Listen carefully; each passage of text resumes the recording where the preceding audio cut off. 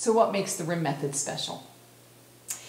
The main thing that is unique about the RIM method is the underlying premise that we are whole, even when we've had traumatic experience. So that rather than having a broken model, we really operate from the place that we as human beings never lose our wholeness no matter what our experience.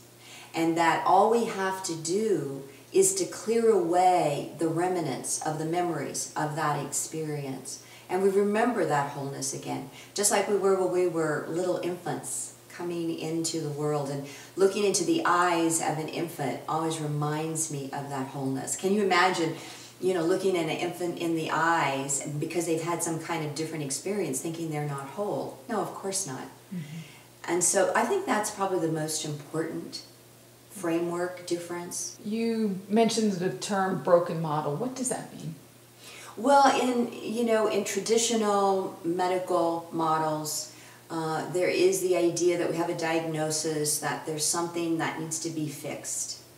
And so in the RIM model, we actually, as facilitators, learn to look through very different filter, so that we're looking through the filter of wholeness, that everything that is needed for someone to heal, either physically or emotionally, is already present.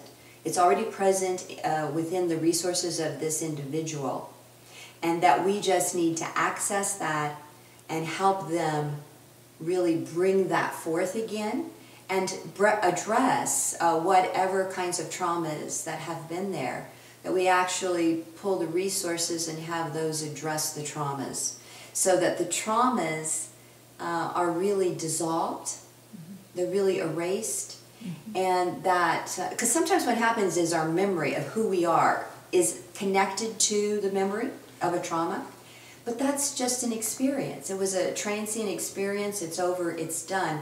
Who we are is so much more than that, and it's a return to that awareness and that reality and a feeling. It's actually a felt body experience of the wholeness that happens in the RIM process, because RIM is also, it's not just at the head level.